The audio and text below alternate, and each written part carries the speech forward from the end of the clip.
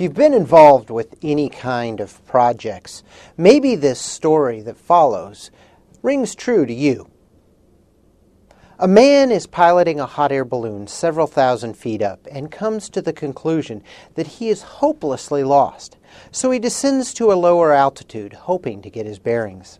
Not having any luck, he descends further until he's but 30 feet off the ground, where he spots a man walking along in a field. He then calls to the man, "Excuse me, can you tell me where I am?" "Why, yes," the man responds. "You're in a hot air balloon 30 feet above this field." To this, the balloonist responded, "You must be in information technology." The man in the field answered, "Why, yes, I am, but how did you know that?" "Well," said the balloonist, "what you told me was technically correct, but of little real use to anyone." After hearing this, the man in the field shouted back, "You're in senior management, aren't you?" To which the balloonist answered, "Why, yes, I am, but how did you know?" To this last query, the man in the field responded, "Well, you don't know where you are or where you're going, but you expected my immediate help.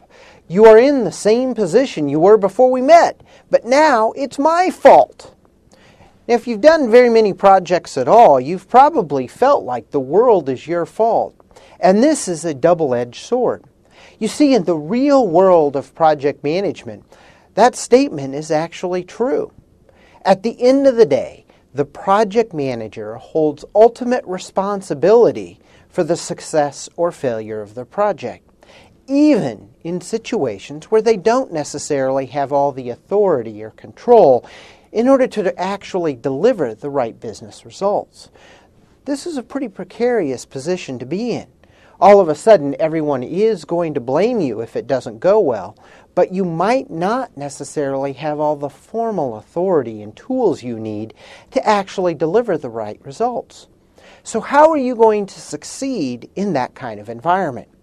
Well, one thing you might choose to do is not get yourself in that spot in the first place. If that doesn't sound like a place you want to be, maybe you shouldn't be a project manager to begin with. If, however, you're a little nuts and decide that maybe project management is something you'd like to learn a little bit more about, we need to figure out some better tools to allow you to succeed.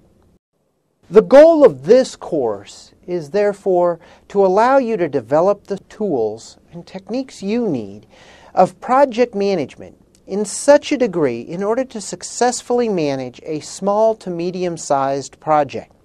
Now, what does small to medium-sized really mean? What we're really talking about is any project under $5 million, using 100 resources or less, taking anywhere from a year or less time. Now, your resources might not all be located in one single location. We refer to that as being co-located. And it is much easier to deliver a project when all the resources are co-located. But more and more in the real world, we don't see that often happening. So you're going to have to deal with that giant elephant in the room of communication. And in fact, in the real world, it accounts for more than 90% of the success that you are or are not going to have. No matter what kind of formulas or tools I teach you in this course, they will not overcome an inability to successfully communicate with all the stakeholders that you have on your project. Communication is something that cannot be done through email. It is done face-to-face or over the phone, verbally, day after day after day. It is a process involving building relationships, and you're going to have to get very, very good at it in order for you to succeed. So, when we talk about project management, what are we really talking about? According to PMI, the world's leading organization for the field of project management, they estimate that there are approximately 16 million people engaged in the field worldwide. 4.5 million of those people are involved in the field in only the United States. So you're not alone. There are an awful lot of crazy people out there all trying to figure out how to manage projects better. And the real question is, why? Well, the answer comes when you look at how much money is really spent on projects and how well we are or not doing at executing them. You see, nearly 25% of the world's gross domestic product is spent on executing projects every single year. That equates to somewhere between 10 and 12 trillion dollars being spent worldwide on an annual basis. With all that money being spent every single year, how well are we really doing? Unfortunately, there aren't a lot of numbers out there for the field of project management. The most commonly cited numbers are from the Standish Group in a publication they refer to as the Chaos Chronicles. For the low price of $5,000 a year, you too can become part of what's referred to as the Chaos University. Now, their leader, a gentleman by the name of Jim Johnson, started collecting his data in 1994, looking at literally thousands of projects across a wide range of industries, but primarily focused in information technology. What Jim found really frightened many people involved in project management. Now, in order to really gain insights into the impact of this data, imagine that you're a chief information officer or a chief executive officer, the senior-most people in some organization. And you're reading your monthly magazines that help you become a better leader. And as you're reading CIO magazine or Forbes or any number of other publications, you run across a variety of different articles highlighting some of the information I'm about to share with you.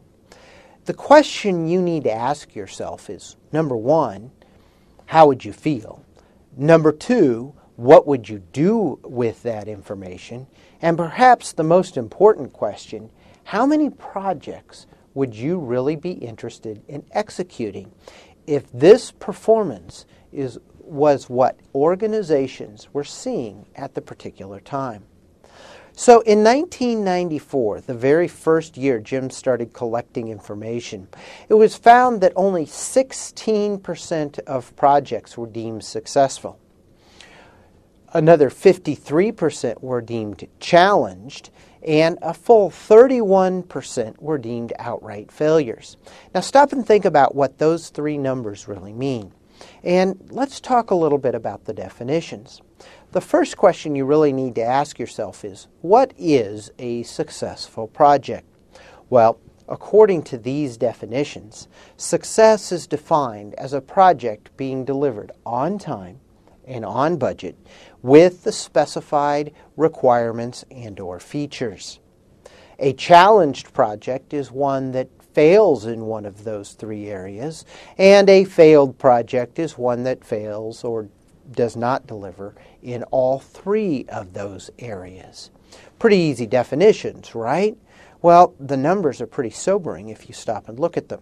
In 1994, what the numbers said is 1 in 6 projects approximately were delivering success.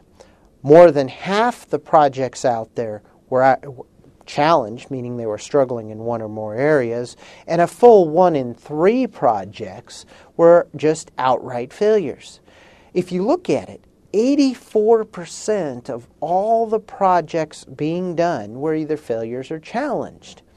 Well, that scared the living daylights out of executives everywhere and started Jim and his organization down the path of becoming truly a prime resource for tracking the performance of projects globally.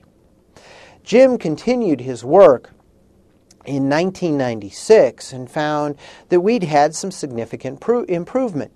In 1996, 27% of projects were deemed successful, and only 33% were deemed challenged. A full 40%, however, a dramatic increase, were deemed outright failure. This jump was largely attributed to a higher vigilance or people watching the execution of their projects. But if you calculate the numbers, what you're talking about is still 83 or 73%, I apologize, of the numbers representing challenged and failed projects. Now, this is a drop of about 10 to 12 points from the previous measuring year, and those points moved over to the rate of success. So now we're talking about, let's throw a party, because 1 in 4 projects now are successful. And again, you have to ask the core question. If 1 in 4 projects were deemed successful and you're a senior leader, how many projects are you going to want to fund?